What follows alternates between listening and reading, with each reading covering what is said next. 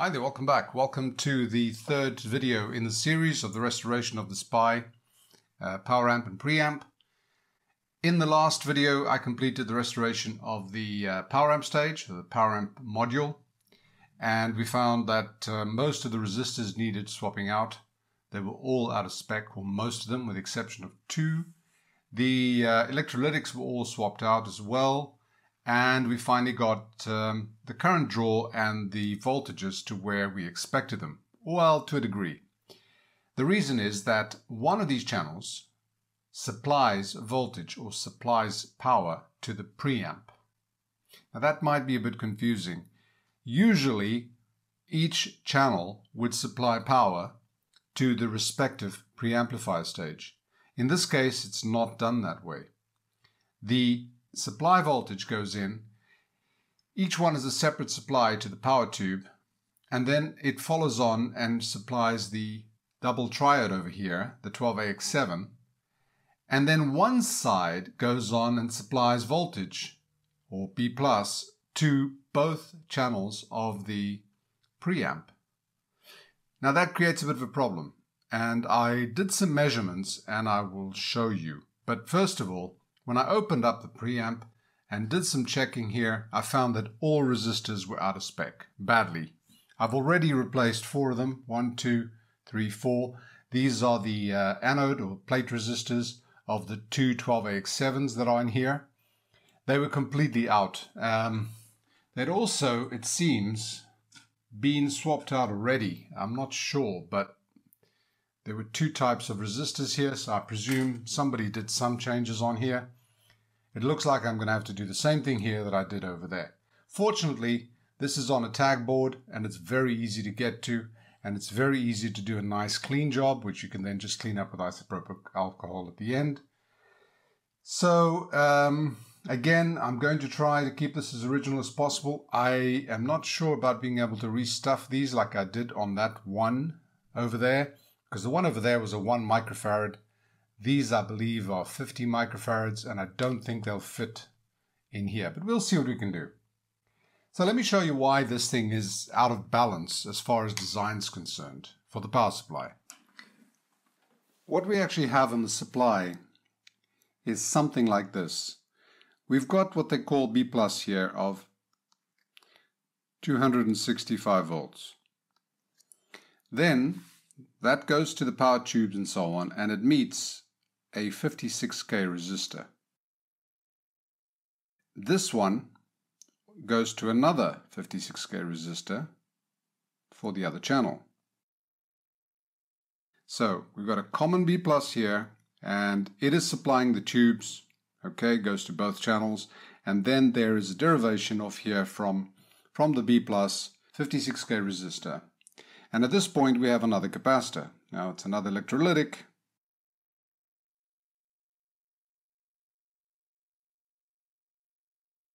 And that creates another B+. I call that B2+. Now that one, according to the schematic, is supposed to be 180 volts.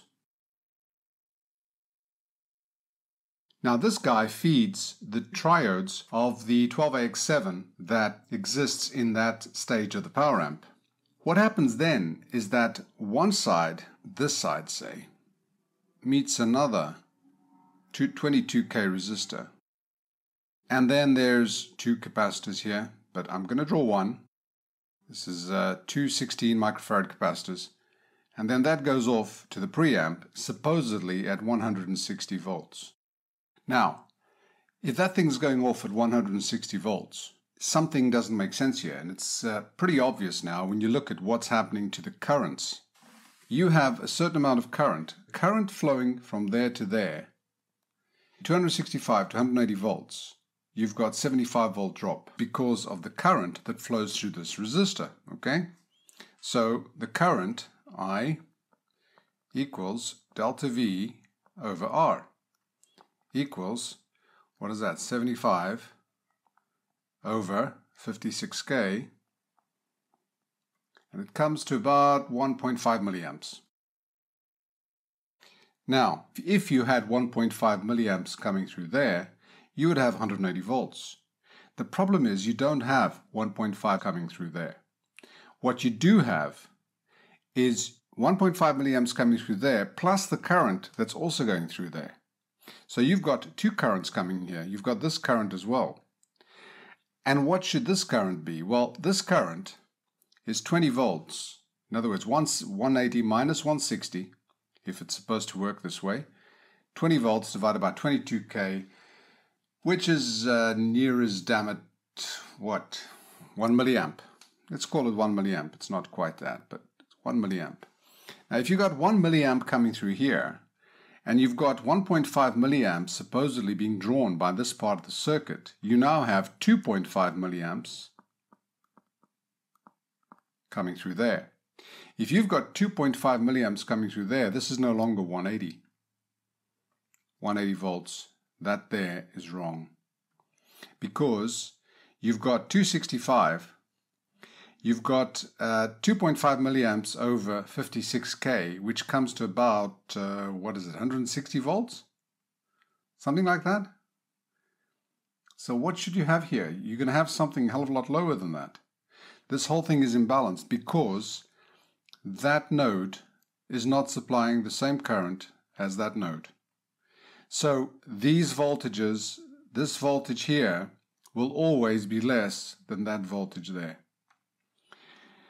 And that is a bit of a problem, because I think this thing was designed like this, and what will happen is that one channel, the preamp channel is seeing 160, or whatever it's seeing, both sides, left and right, are seeing 160 volts or whatever it does see, and the resulting audio coming from those channels, the left and right signal coming to the power amp, will be balanced, will be equivalent in terms of level. However, when it hits the power amp, you've got one side that's being driven, and this is only for the 12AX7 at the front. The power tubes are actually being driven by 265, so that's fine.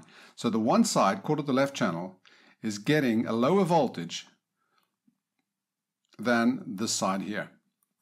And that means that they are driven differently.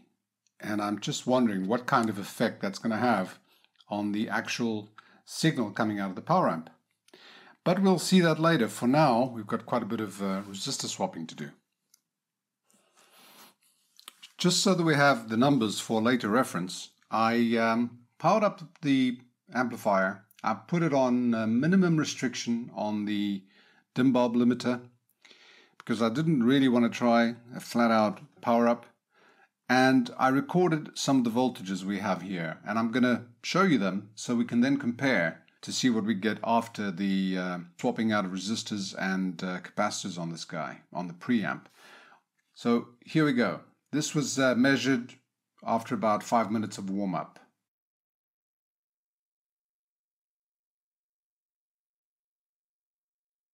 The red is the actual, the black is what the schematic calls for.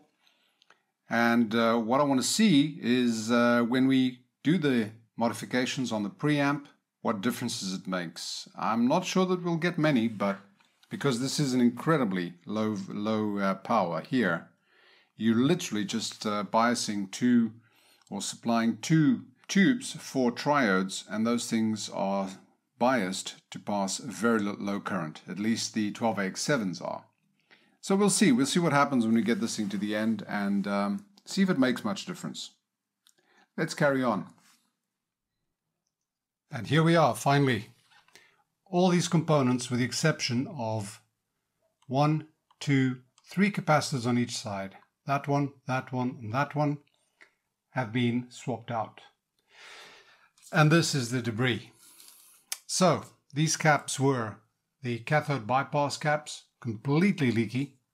Supposed to be 50 microfarads, it's 6 volts.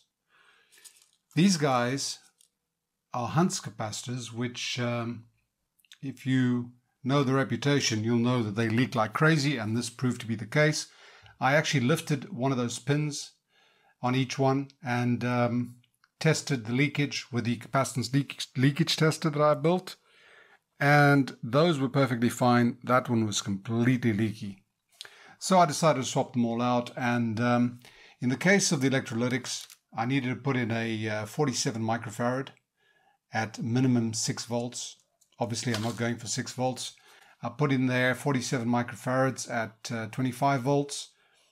I did not use axials, so I wrapped them in heat shrink, and it does give it a bit of a more original look, strangely enough.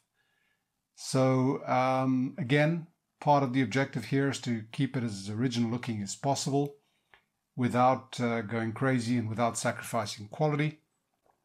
In the case of stuffing some of those, I think I did go crazy, but I think they're well worth it.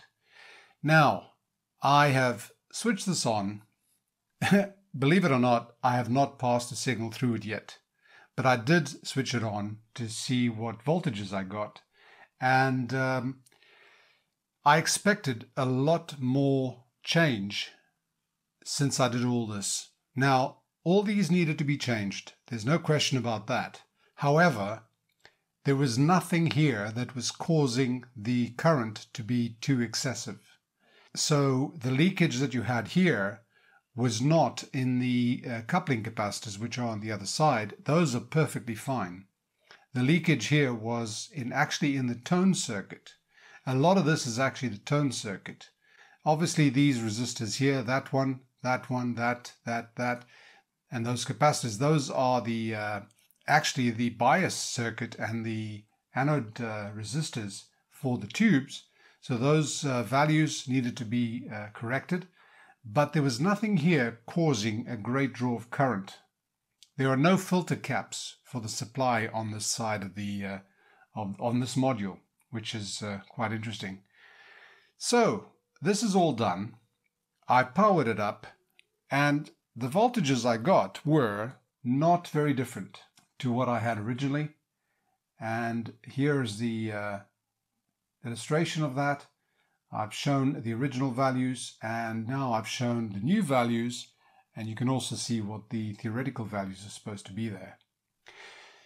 So all that remains is to do the actual audio test. And one thing I'm going to do before I do that is I'm going to clean the pots. These pots and switches are probably pretty dirty. So I'm going to do a cleanup, and then I'll show you what the result is. Okay, don't panic. I've already panicked, so one of us is enough. What you see here is actually my messing around with some changes to try and get the voltages right. I powered this up, and I noticed that that front panel, the one over there, which you can't see right now, is actually getting very, very hot. Now, the only thing that's connected to that is that rectifier, the main selenium rectifier. So I figured that thing was dropping too much voltage, and I was getting a lower than necessary voltage. I wasn't getting my 265. So I decided to reform or rebuild that rectifier. I've kept the same casing and put in 4 1N4007 diodes, and I dare you to try and find or try and show how this thing was opened. It actually opened very well. The diodes are in there, and I powered it up, and the voltage came up too nicely. It came up to 278 volts, which was 13 volts above what I needed. The next thing to question was what sort of current the tubes were getting. So I put the ammeter between the output of the selenium rectifier, or the new rectifier, and the filter caps, and I measured something like 294 milliamps, which is way too much. Now, bear in mind that coming out of that B+, you've got the 2 power tubes being fed, and you've also got the rest of the circuit, but the rest of the circuit is actually receiving very little current. 1.73 milliamps to the one leg, and about 1.1 or 1.07 to the other one.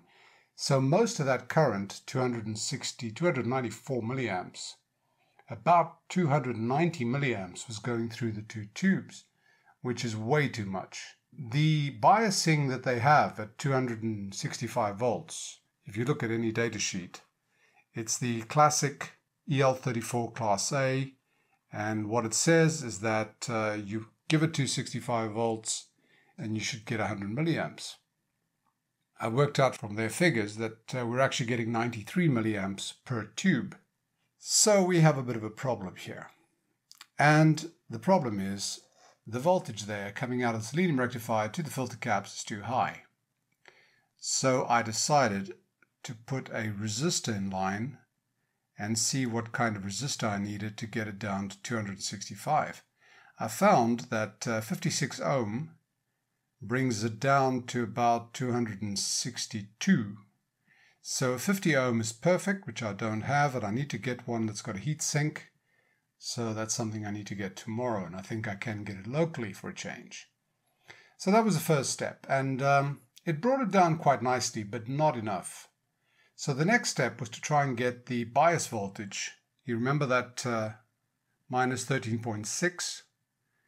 The way to get that higher, more negative, is actually to bring that negative rail of that small rectifier we have there, the other selenium rectifier, closer to ground. And what we have here is 220 ohms to ground on the negative side. So if I reduce that, and I did that by putting a resistor in parallel, another 220 ohms, I get it closer and I get my bias voltage bigger, which cuts off the power tubes a little bit more. Then I thought, wait a minute, if I'm changing the other selenium rectifier, I might as well change that one, but I wanted to test it in place first, so I put that in there, and that I'll have to finalize tomorrow because I don't really trust selenium rectifiers, and since I'm doing these changes, I might as well do them properly. The selenium rectifier is out, and I'm going to have to rebuild it so that the new part hides underneath it. Again, I'll do that tomorrow. And what I have now is I've got about 14.6, I think it was, or 14.3 volts bias. And I've got 193 milliamps going through there, which means 190 to the two tubes, which means something like 95 each, which is perfect.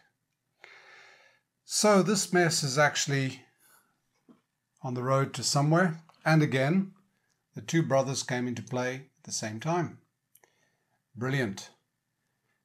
So hopefully, when I get these two components, I can get the voltage down, and the other thing I then want to do is complete the installation of that selenium rectifier, and then I will see whether I still need this parallel resistor, in other words, whether that bias voltage comes down or not.